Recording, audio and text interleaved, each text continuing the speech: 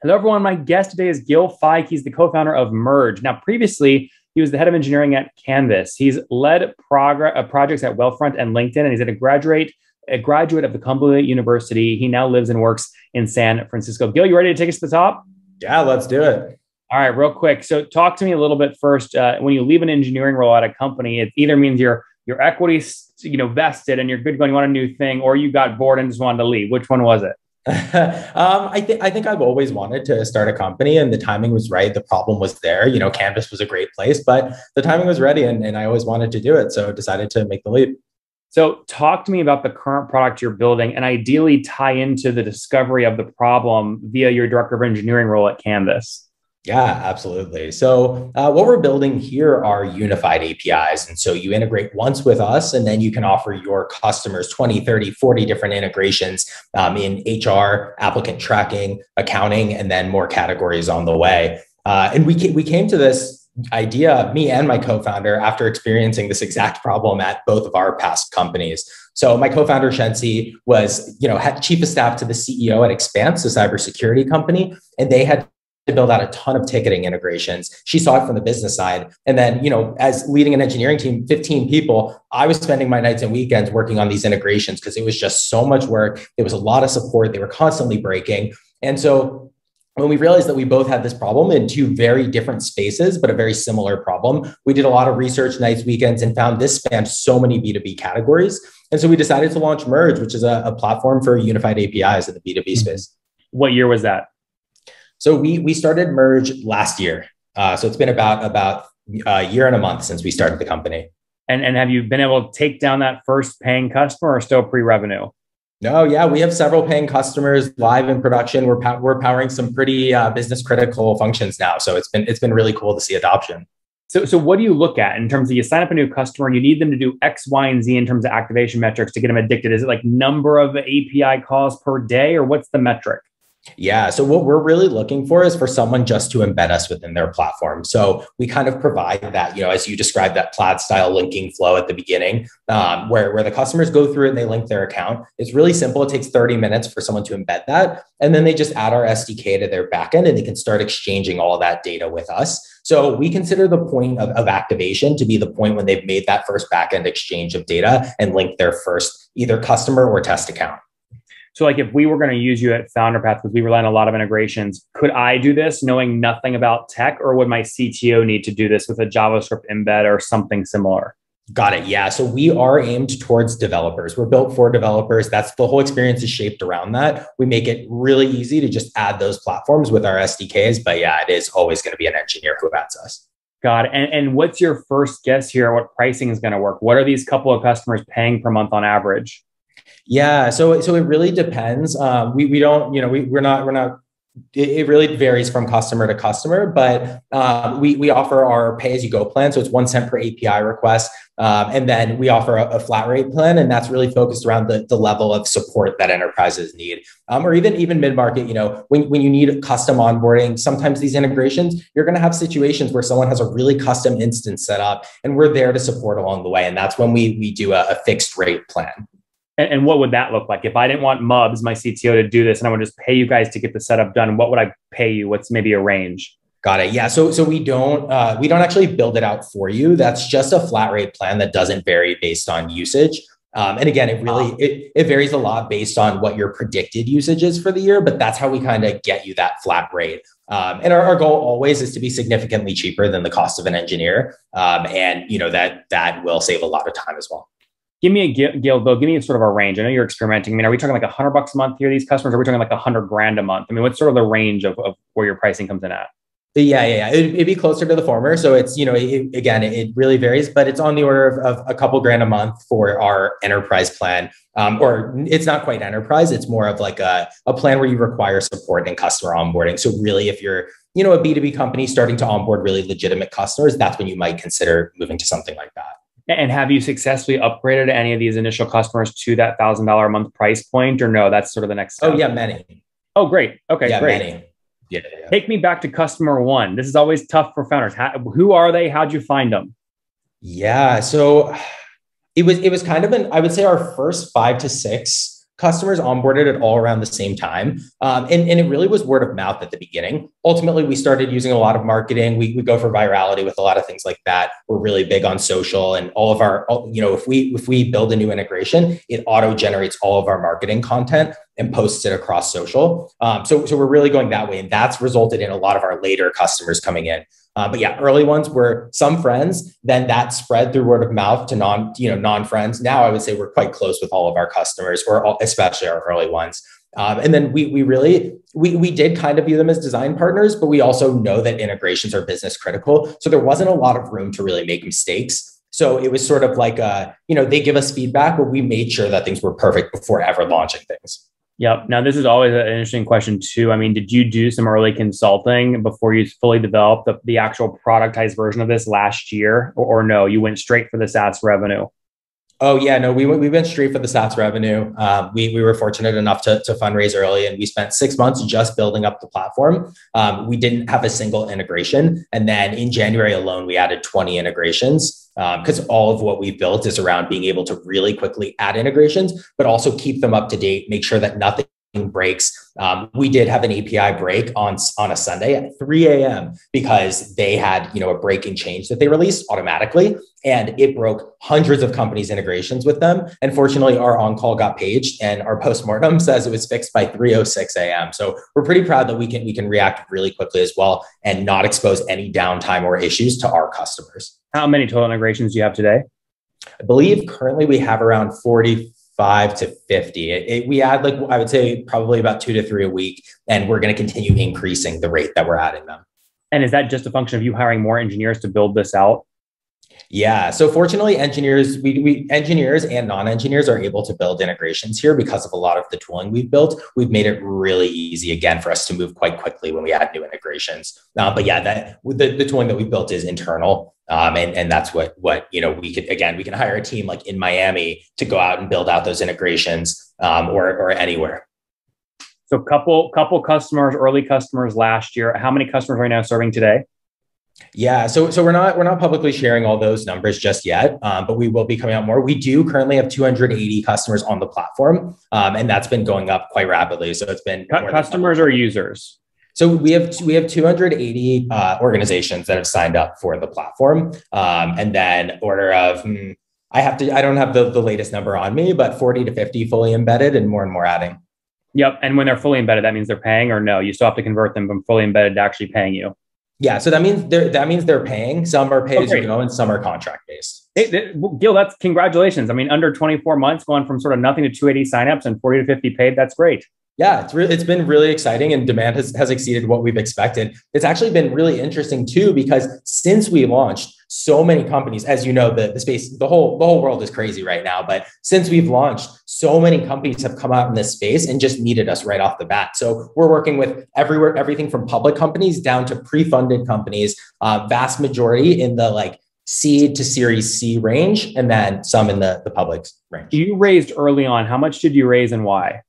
Yeah, so we raised $4.5 million from NEA with Scott Sandell joining our board last year. Yeah, that was last year.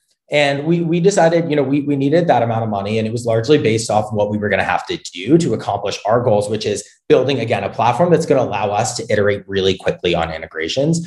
We've never lost a customer to not having an integration, and we promise free 2 to 3 week turnaround on new integrations. So because of that, it did, again, take a lot of upfront investment, a lot of time to build out that tooling and that platform. But now, we've kind of achieved our vision, I would say, and there's a lot more to go, but we've achieved our vision, and we can just iterate so quickly. Mm-hmm. Gil, most founders in seed stage like this, especially this size, are selling 15 to 20% of the business. Did your term sort of come in that range as well? Sorry, what did you say? 15? Yeah, most founders doing a seed stage, $4.5 million round, are selling 15 to 20% of the business. I mean, did you sort of come in that same range? Yeah, it was in that ballpark. Okay, and convertible or priced? Priced. Whoa, that's interesting. How the hell do you come up with a price valuation when you're almost pre-revenue? Yeah, I mean, this is what we wanted. My co-founder was, really insistent on doing a priced round, and I agreed, and so we decided we wanted to go that route. Why is that? I mean, is there a strategy there? Why do you want a price round? Yeah, I think just the uncertainty of a note. We just didn't want to end up in a situation where we were, kind of screwing ourselves over. Interesting. Would you recommend to your other founder friends launching companies to only do price seeds, or would you still recommend convertible notes with a cap? I mean, I think there's like pros and cons to both, right? It's really easy to just get a convertible note done. If there's not too many terms, you can move really quickly. For us, our price round was a lot of legal, it was a lot of time, but ultimately we're really happy with it and we have no regrets. What's your team size today? How many folks? Yeah, so we're currently 12 full time, and then we have year round interns as well that have become part of the team, and they contribute quite a lot. Highly recommend that for early startups. Do you pay them, or are these free? Oh no, of course we pay them. We pay them all. We're not just you're not an evil free intern founder. We're not evil, no. All right, how many engineers? We are currently, so it's interesting. We're currently 5 full-time engineers, but 10 of us can code. So 10 out of 12 are coders. My co-founder was computer science, but went into finance. She's now a full stack engineer and truly incredible. 6 months, full stack engineer. And then our designer, also an engineer, also was in finance, also an accounting guru, but also an incredible designer. He's designed everything you can see on our site. So yeah, we really are picking rock stars. We have an awesome team. Have you spent any money on sort of paid marketing yet, or it's all just organic word of mouth? All organic, all word of mouth. I think we ran like a $200 trial on paid marketing. And we decided we were going to hold off until we have a full-time marketer, which we hired. So we're excited about him as well. I want to move into product. There's a lot of other companies in the space, whether it's Flat File attacking it or Zapier, more for the marketer that's trying to do this, and you're sort of for the engineer. But before we get into that, real quick, I always like to ask this question. How long do you think it'll take you to break $1 million run rate? End of the year, by the end of the year. But you feel very good about that. We feel very good about that. Okay, very cool. I would ask you what your growth rate was from last year to this year, but it's going to be massive because we're talking small numbers here, right? I mean, all revenue started in the past 2 months. We came at a stealth 2.5 to 3 months ago. Oh, wow. Okay, okay, good. So you think you'll go from nothing to $83,000 a month in this December? Yes. That's great. Very cool. So let's talk tactics real quick. Snowflake's IPO was massive. And a lot of people said, Snowflake actually isn't a SaaS company. They actually price it purely off this usage metric. You're sort of doing this interesting test right now where you have, 1 cent per API call, but also like a flat fee. Do you see a world where you're moving only into one of those? In other words, more like Snowflake, where you're only charging that usage fee, and is SaaS going to become irrelevant down the road?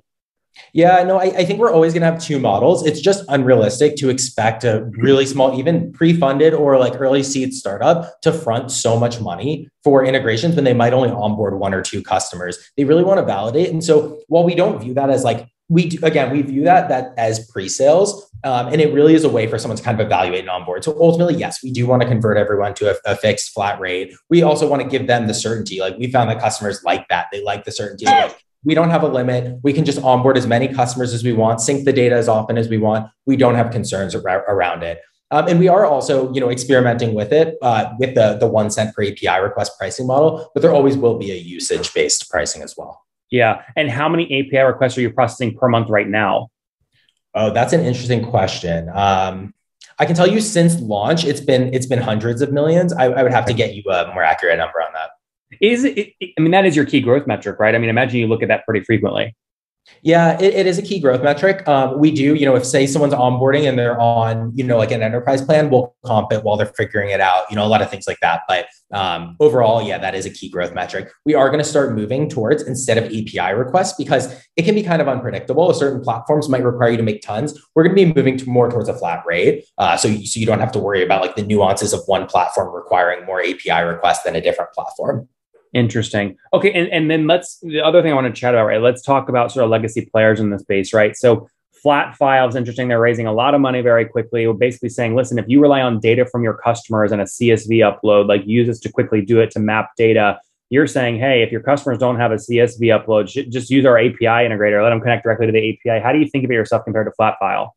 So we are actually very close with Flat File. We are a customer and their CSV upload is embedded within our platform. So when customers are going through that linking flow, they can actually come in and select from the different ATS platforms or HR platforms. And then the last one is CSV. So that if someone has an internal platform or they don't have API access, some platforms charge for it and they don't want to pay for it. They can ultimately just export a CSV, upload it with us. We use Flat File to do all the sanitization and normalization, or not normalization, sanitization. And then we pump that to our backend to normalize. And it appears just as another integration called CSV.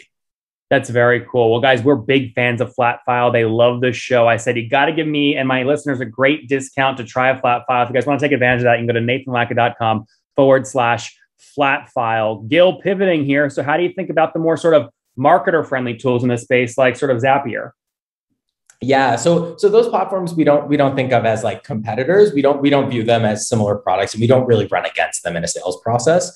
So those platforms are really good for connecting. We say those are horizontal integrations. They like to connect disparate systems. So something happened on Salesforce, notify the sales team on Slack. Whereas we are so those two are vertical agnostic. We are vertical specific. So we make sense of the data and normalize it into a single format. So if you wanted to accomplish something like adding 30 ATS integrations or 30 HRIS integrations to your customer would ultimately need to buy Zapier or Tray or Workato and then go and build out each of those 30 integrations. And it's ultimately just moving from code to a UI. And so engineers actually prefer to just code.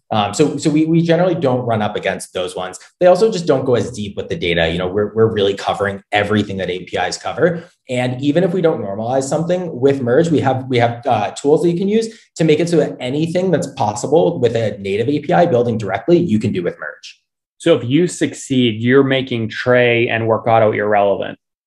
I think that's like, I think that, you know, it might be a little bit of overlap, but overall it's just a different market. And I don't think we're making them irrelevant. In fact, we also use one of those platforms for a different function internally that we, you know, for piping Salesforce metrics, essentially. Interesting. And then interesting. And so how would I think about this, right? At FounderPath, we rely on Finch data for payroll count. Finch obviously allows us to just embed it, and then our users can connect to like Gusto or any of those platforms. You were basically saying, Nathan, if you replace that Finch integration with Merge directly talks to Gusto and Bamboo HR and ADP and all those things. So there's no need for Finch. Is that accurate? Exactly. Yeah. And we're all API based only. So we're built from enterprise from the ground up. We're built to scale up to enterprises. So all API based, no scraping. We're not doing things like that. And then again, a lot of the management tools as these issues come in, actually for reference at Jumpstart, now Canvas, we would have issues come in and I would go into my spreadsheet and take a day off of engineering days for each issue because it was a context switch. They had to dive deep into the logs, figure things out. So all the tooling we built is to help manage that. Customer success can handle customer issues, not engineering. Interesting. Very cool. Okay, last question. Obviously, when you're launching a company, one of the hardest conversations is founder equity. There's two of you guys. How'd you have the conversation? Oh, Shensi and I have been best friends since college. It was an easy answer. We respect each other massively. We worked together forever. We did an equal split, and we're really proud of that. So now you each own like 40 or 37, and Scott and NEA have caught like 10 to 15%. He's the tiebreaker, huh? Yeah, it's something like that. What was your guys' last disagreement? Not with Scott, but you two as co-founders, maybe a product decision. Oh, this is so interesting. I think, yeah. I don't know if I can think of our last disagreement. I would say we get along on a lot of things. I would say we occasionally disagree on like certain factors, but ultimately we're very good at deciding who cares more about a specific issue after maybe a short argument. So I would say there's been nothing that's so memorable that I could bring it up. Do you know what I mean? And that makes sense. Yeah, let's wrap up with the famous five. Number one, favorite book. Oh, favorite book. Oh my God, this is a tough question. I would say, honestly, it's a lot of the Silicon Valley books more recently. Like I really loved Secrets of Sand Hill Road recently. Yep. Number two, is there a CEO or founder you're following or studying? A founder that we're what? A founder you're personally following or studying? Yeah, many. Let me think here. We really respect the founders of Plaid. So yeah, I would say them, both of them. Number three, what's your favorite online tool for building the business besides your own? For building, we love Full Story. Is that a good one? That's a good one. Number four, how many hours of sleep do you get every night?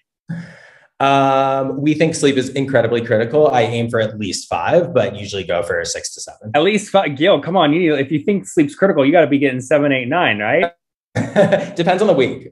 Fair enough. How old are you? How old am I? I'm 28. 28. Last question. Oh, actually, what situation? Married, single, kids? I imagine single, right? I'm single. Yeah. Okay. No kids. Last question. What's something you wish you knew when you were 20? Take time to enjoy and learn your job early on. I think that like I was always in a rush to move on to the next better thing. And I think I should always be spending time living in the moment.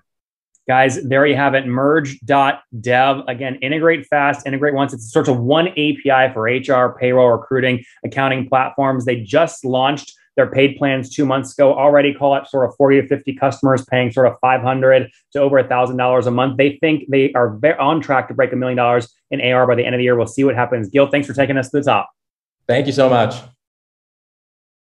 One more thing before you go. We have a brand new show every Thursday at 1 p.m. Central. It's called Shark Tank for SaaS. We call it Deal or Bust. One founder comes on, 3 hungry buyers, they try and do a deal live, and the founder shares back-end dashboards, their expenses, their revenue, ARPU, CAC, LTV, you name it, they share it. And the buyers try and make a deal live. It is fun to watch every Thursday, 1 p.m. Central. Additionally, remember, these recorded founder interviews go live. We release them here on YouTube every day at 2 p.m. Central. To make sure you don't miss any of that, make sure you click the subscribe button below here on YouTube, the big red button, and then click the little bell notification to make sure you get notifications when we do go live. I wouldn't want you to miss breaking news in the SaaS world, whether it's an acquisition, a big fundraise, a big sale, a big profitability statement, or something else. I don't want you to miss it. Additionally, if you want to take this conversation deeper and further, we have by far the largest private Slack community for B2B SaaS founders. You want to get in there. We've probably talked about your tool if you're running a company or your firm if you're investing. You can go in there and quickly search and see what people are saying. Sign up for that at nathanlatka.com/Slack. In the meantime, I'm hanging out with you here on YouTube. I'll be in the comments for the next 30 minutes. Feel free to let me know what you thought about this episode. And if you enjoyed it, click the thumbs up. We get a lot of haters that are mad at how aggressive I am on these shows, but I do it so that we can all learn. We have to counter those people. We got to push them away. Click the thumbs up below to counter them and know that I appreciate your guys' support. All right, I'll be in the comments. See ya.